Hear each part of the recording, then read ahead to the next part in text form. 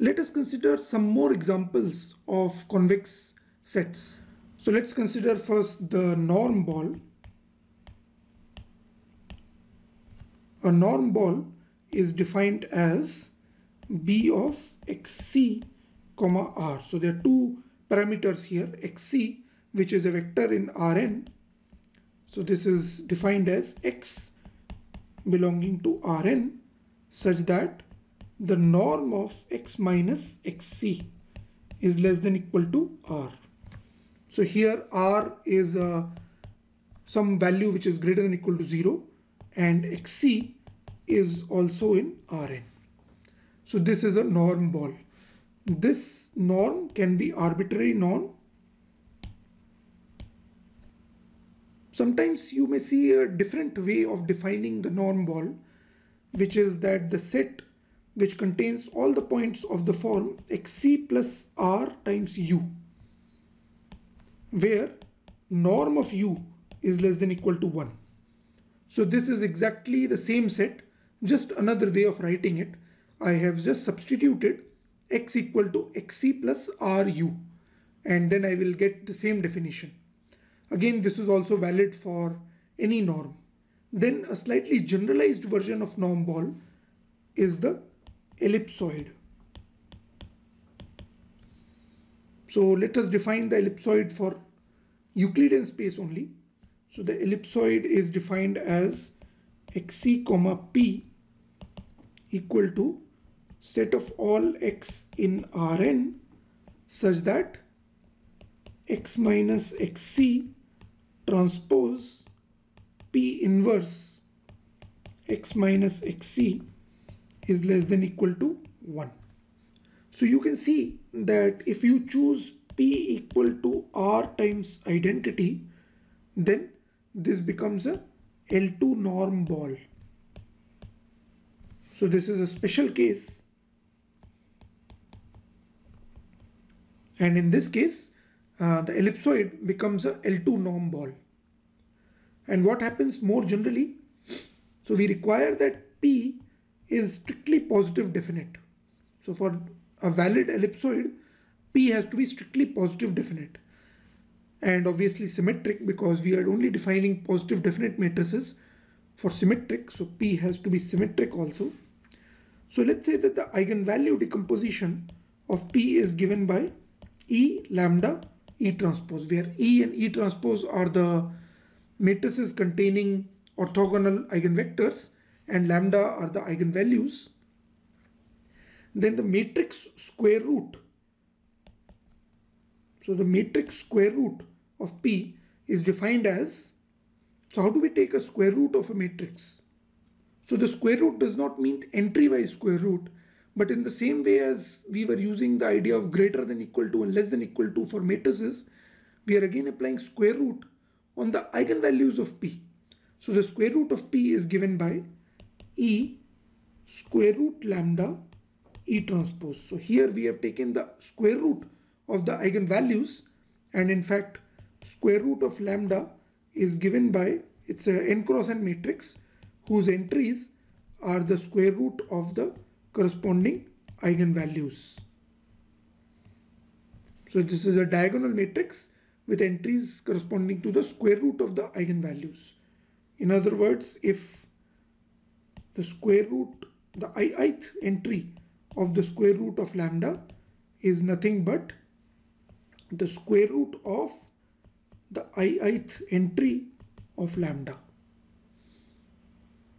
and rest E and E transpose remain the same, you can see in this case that square root P times square root P is equal to E square root lambda times E transpose E square root lambda times E transpose, which is basically E times square root lambda times square root lambda times E transpose, and this is nothing but lambda because its entries are square root of lambda I, and when you multiply two diagonal matrices, you just multiply the corresponding entries. So this is called the square root decomposition, by the way.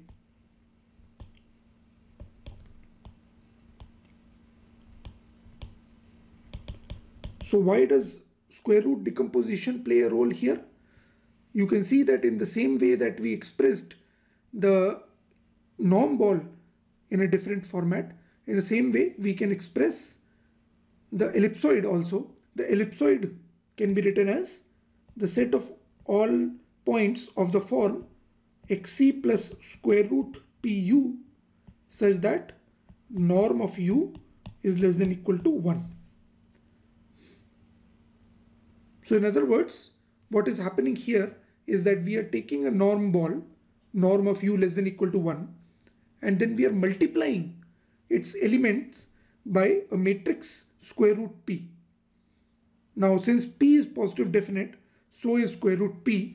So you can observe here that square root p is also a positive definite matrix. So we are multiplying this by a positive definite matrix, multiplying the coordinates of u by a positive definite matrix and then adding xc to it. So essentially we have a unit norm ball. So think of this as a unit norm ball. So the effect of multiplying square root p or any positive definite matrix to a unit norm ball is that it gets stretched in various dimensions, and then we are simply translating it to another point which is xc. So the addition of xc amounts to translation, and this amounts to multiplication with square root p amounts to stretching its axis or compressing its axis along various directions. So that is the ellipsoid. So it may be a good point to consider why a norm ball is convex. If a norm ball is convex, you can clearly see that the ellipsoid will also be convex, because we are simply stretching or compressing some of its axis or translating it. So that operation is not changing the convexity, but we need to make sure that norm ball is indeed convex. So actually norm ball is convex directly from the definition of the norm. So the definition of the norm allows us to establish that norm ball is convex. Now we have seen three properties of the norm, three properties that any norm must satisfy. So those are the three properties that will play a role if we try to prove that a given norm ball is convex. So let's try to prove that. Let's take a simple example. Let's say that norm of x is less than equal to 1. So this is the unit norm ball, and we have already understood the fact that if we translate it, that won't change its convexity property. So why is this convex? So let's say that there are 2 points x1 and x2 which belong to B. So this is the set B, and because these 2 points belong to B, it means that norm of x1 is less than equal to 1 and norm of x2 is less than equal to 1.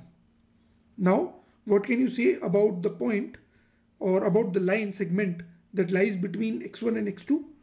So let's consider the point y equal to theta x1 plus 1 minus theta x2.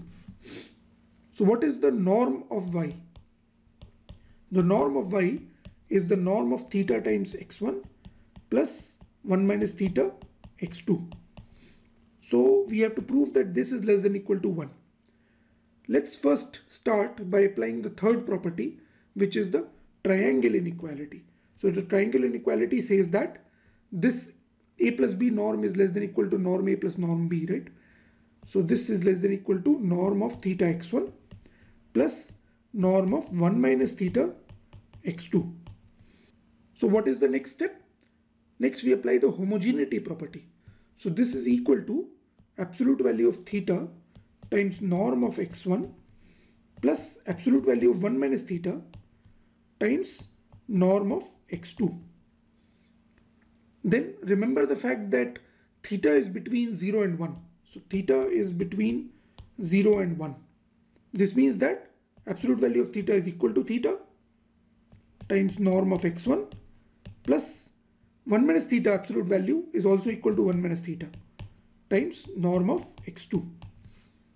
So this is less than equal to theta because norm of x1 is less than equal to 1 as given here. Likewise, the second term is less than equal to 1 minus theta because 1 minus theta is positive and norm of x2 is less than equal to 1. Therefore, we obtain that this is equal to 1, and therefore norm of y is less than equal to 1. So this implies that B is a convex set. Let us take a look at another example, which is that of norm cone.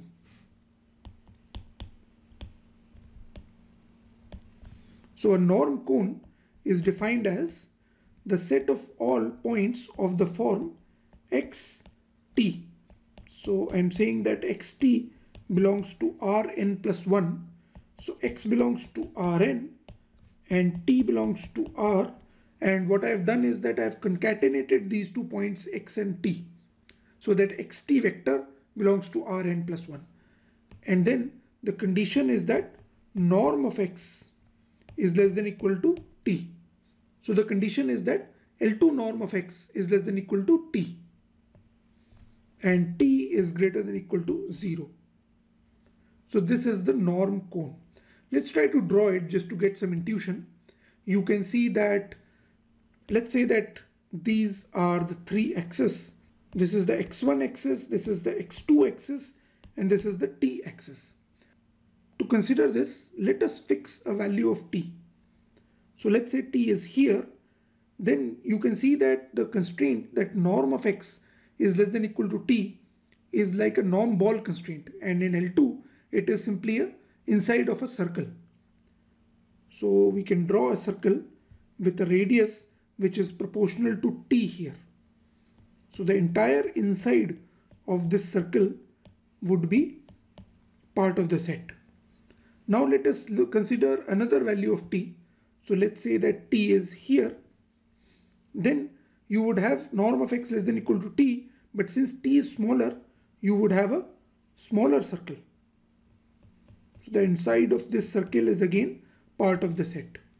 And by extending the same logic, you can see that you would basically end up obtaining all the points within this region.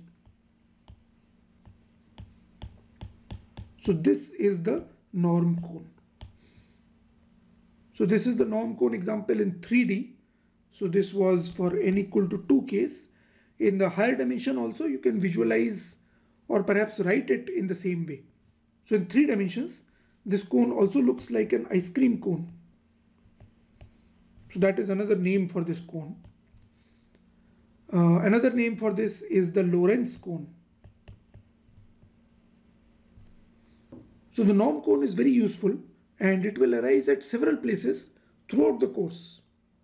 There is in fact a whole class of problems called second order cone programs which utilize the structure of the norm cone, and there are several algorithms developed where norm cone is an essential part.